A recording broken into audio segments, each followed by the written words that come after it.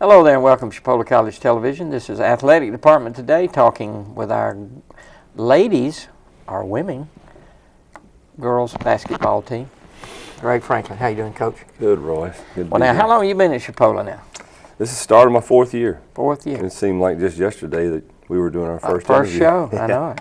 Well, your clothes look a little bit better, so we must have paid you pretty well. I think I had these clothes when I think came the same here. one. You're right. That's probably been my first interview. All right, now, Coach, where are we now? We're filming this in October, the middle of October. Where are we with the team? I mean, what are we doing these days?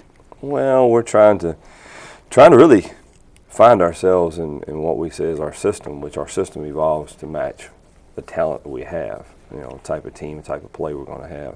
I'm still learning our kids. I'm still learning what their strengths are and where their niche will be, offensively, defensively.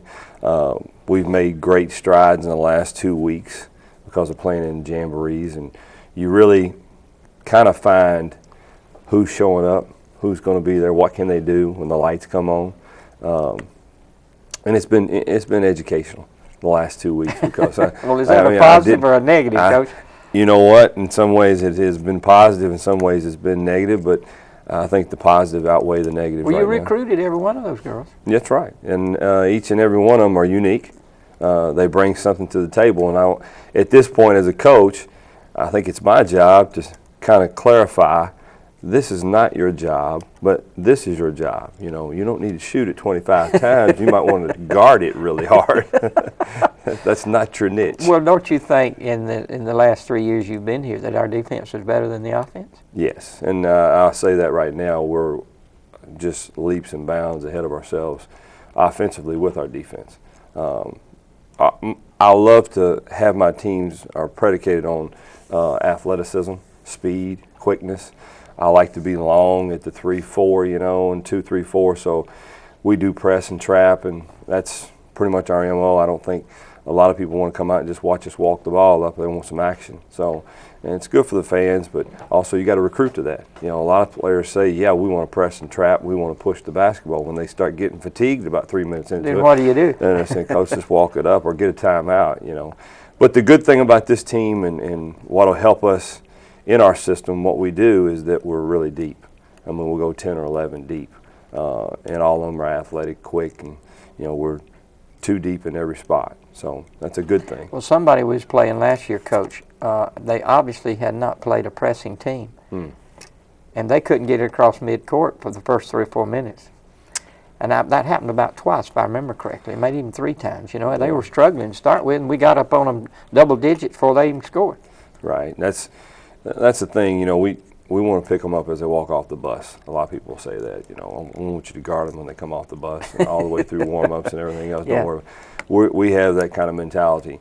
The one thing that we don't have this year is something that we missed out on. A couple of players, couldn't get them internationally, get them in here, is somebody to give us some forgiveness on the back line. You know, if we make a mistake going for a steal, or we make a mistake, you know, getting too far up in the passing lane, we call it a hero play.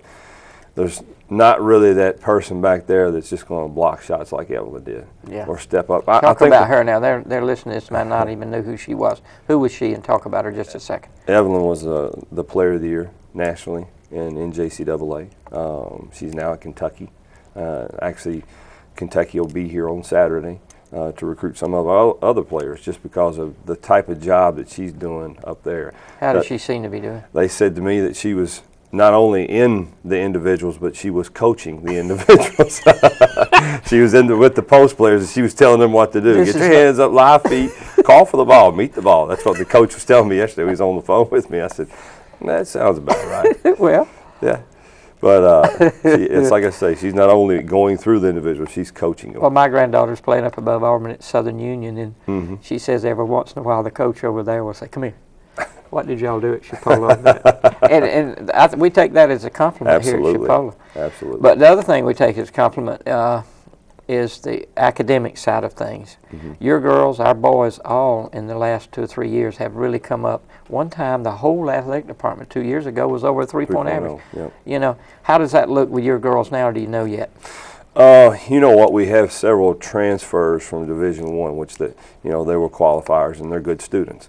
the ones that we have that don't have the same type of academic base that the other ones have, and that doesn't mean they're not smart kids. They just haven't been exposed to it enough and don't know really how to study. With our ACE Lab and those people, the tutors, I mean, they're awesome. They're awesome. Oh, the ACE Lab, on the day we're videoing this, we just won a Chancellor's Award. It's my understanding, first prize in the state of Florida with that ACE Lab because of what it's doing for athletics, what it's doing for the academic side of things. But y'all you encourage them to go down there daily, and I see them come by our building on the way. Right. They're happy when they go, they're happy when they come back, so they must be doing something good. Well, Miss Bonnie is awesome in there. You're right. And we, instead of doing study hall, we've started doing, okay, we're going to do 5 hours in the ACE Lab, and you can get those however in the sign-up sheet.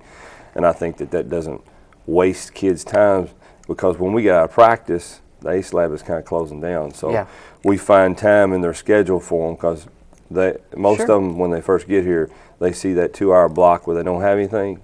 The first thing they're going to do is what? Go to sleep. Go to sleep. Well, you've got a 3-point shooter. I know you've got 2. Micah, is it Micah? Micah. And Demi. Demi beat her in a competition in front of 1,000 people the other day with the pressure on. And the playoff, Demi went 3 for 3. I mean, I don't think you can shoot 3 for 3.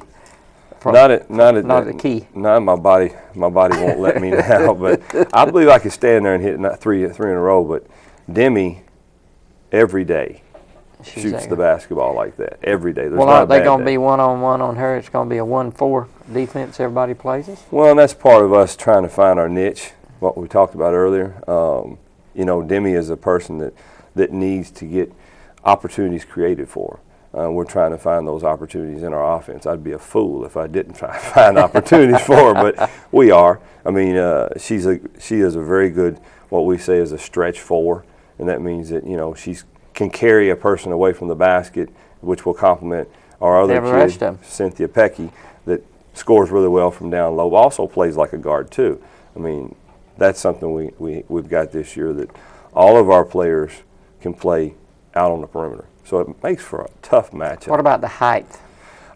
We go 6'3", 6'2", 6'1", a bunch of 5'11" at the wings. Well, I didn't see any, but the shortest one is the one that returns from last year. Yeah. That's I'll think of her name. Anna, Atiana, and then also you have a little girl that transferred to us from University of Miami. Is Aisha Edwards. Right. When she's quick on quick. It is. Well, I remember there near the end of the year, one of them figured out she could go to the basket and fake like she's going to shoot and pass it to somebody. It was an easy layup. Right. And once we started accomplishing that, that's the first time probably in her life she didn't want to shoot. I mean, even though she did want to. You still got to convince her not to shoot. Really? Right? Well, that's the way it is. I mean, I remember also when you introduced I know this story's coming. I got to tell it, Coach. I go over with my camera during the game, and he's in a huddle, and he says, "Ladies, listen. No, all of you look at me with your eyes. Now listen. I want to introduce you to somebody." So I'm starting glancing up in the stands. Thought maybe your mom was there or somebody you want to introduce. You said, "This girl is the best player in America. Give her the ball. Give her the ball." Every once in a while, you have to reintroduce somebody, But now she was classy. Yes. Classy. Yes. As all of them. I don't remember ever seeing any ill last year. I guess when you win and I mean, we were behind in lots of games, but we came back to win. Well, what else we need to talk about here, Coach? You got 2 weeks for the real game start, right? Well, I'm excited about the season. I mean, I know we have 3 classics before Christmas here, and it gives the fans an opportunity to come out. The first one will be on the 30th and 31st. Most definitely we want to make sure everybody gets out here to see the new product, which we have only 2 returners and everybody else is brand new. See how good a coach you are? Them newbies, those babies, so it's roll that tape. Yeah, Kenny, go ahead and roll the tape. Now, I went by to shoot some, and I was late for practice because one of my other mini bosses told me. Now, what are they doing? We're lifting a little weight. That's one thing that here in our system that we emphasize so much, and we just don't do it in the off season. We try to maintain or get stronger during the season. You see Chitty right there. She's grown so much, and There's Anna, returner from last Yeah, year. that's one of my favorite. She loves it now. She's enjoying life right there. She don't even look like she's dressed out. And then you got Cynthia Pecky. She transferred from Hutchinson Community College, and she just visited Well, how did you Georgetown. get her? Because that's where we were holding the tournament. There's Rose Marie Julian, which has unbelievably put on about 15 pounds of muscle. Has she ever been unhappy? Rose? Yeah. No. She's always smiling. Yeah. Now, I had to go to shoes here. I just had to get the shoes. They all got You better take good video of that right now, because when we play in the game, those color socks and all that stuff, we ain't doing that. Yep, not me, but us. Yes, that's right. All right, Kenny, thank you, bud. Now, some coaches don't believe in the weight room much. Some do, some don't. I've heard that over the years. You like for them to gain weight and gain strength. If they're gaining the right kind of weight, which, putting the right things in their body. We talked to something here recently has been a big topic that people want to do after they work out is drink chocolate milk, eat a can of tuna. I mean, chocolate milk's supposed to replenish, and the tuna is supposed to, from what I understand. I had one today. Did you really? But For you lunch. didn't work out, did you? No, I didn't. Forgot that part. But yeah, we really try to emphasize nutrition, what they're putting in their bodies. And I know that Tina in the cafeteria gets them in there, and they're always wanting grilled chicken. Grilled chicken. No. That takes a little extra time and a little extra love than just throwing it in the fryer and frying it up. But we try to emphasize that quite a bit. And I tell you, all of our kids have gotten so much stronger. But, that's a credit to them being dedicated to the craft. I mean, I feel like in the past few years I've been here, I've really had some kids that really have been dedicated. And I've been lucky. I've been lucky in that. If you're going to play defense like you've done in the past, they've got to be in shape. Mm-hmm. I still run early in the morning, and I thought, well, heck, I can get out and play basketball. I've been running since 1988. Shoot, 5 minutes of running and stop and start and move around, I'm dead.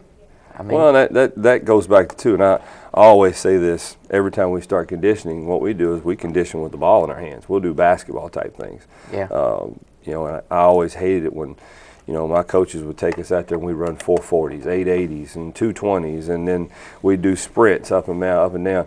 The first time I got down in defensive stance, I thought, I hadn't worked these muscles in a long time. And that's, that gets you hurt. That gets you hurt quick. That'll rip a muscle up, blow those knees out because you don't have the right type of muscles that are toned and ready to do those type of activities. So stopping and starting and right. turning around and twisting and moving, you are moving all the time in something that. Well, Coach, in closing, mention some of the players that left us last year and where they are and what they're doing. Suki is Louisiana Tech. Kendra Martin's at Fresno State. Jayla Hobbs is at Texas Southern. Janisha Lindsay, Alabama A&M. Talia Moore, Alabama A&M. And Evelyn Akator is at the University of Kentucky. So that was 6 kids that signed with Division I programs last year. Akron was here, a recruiter, leaning underneath the goal while somebody was warming up, might have been y'all.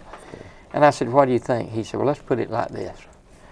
You give me your 5 starters, let me take them home with me, I'll win our tournament and go to the national. He said, it's just the way it is. They can play. Yeah, and I feel like we have the same type of makeup this year. In some recruiting services, Aisha Edwards is #1 freshman in the country, or #2, and you've got Barbara Johnson from Canada. She's rated #4 or 5, depending on what rating system it is in the freshman class. And in the sophomore class, you've got Cynthia Pecky is 8, and Rose is I think Rose is 10, and Atiana's 11. And a lot of them, they're first in their position. So somebody asked me, you might be a little thin inside again this year. We were thin inside last year and didn't have a lot of backup. I just said, I don't think anybody's going to feel sorry for me. Nope. Nobody. Nobody's going to feel sorry for me. Well, why would they feel sorry for you anyway? You beat everybody you played except a couple of teams, and you beat all the ones that counted at the national. I think the national final was the easiest game. You know what? It was something where we got hot, and then we got cold, and then we got hot again, and it was 19 with about 6.5 minutes to go, 7 minutes to go. And I saw Jock over buying T-shirts. He was buying T-shirts that said national champions on them. And about 3 minutes to go, they cut it to like 7, I looked at him. I said, "You better try to get that refund pretty quick. I'm not sure what's going to happen." And then we hit 3 threes just like that. Boom, boom, boom, and it was. Well, ain't nothing. I always hear, well, you don't learn a lot by winning. Yes, you do learn a lot. You learn all of those things you did to get you there to start with. Because any job you do, if you don't work for it, you're not going to get there. That's right. Coach, enjoyed it today. Thank you, buddy. Looking forward to it now. We've got 2 weeks. We won't do another show. And for you coaches out there that watch our network so you can see what we're doing, they will have a show every week here on CCTV and on our website. So go to Chipola College and Athletic website and you can see all these shows. But I appreciate Coach and what he's done for our program here. But most of all, I appreciate you watching and supporting Chipola College Television.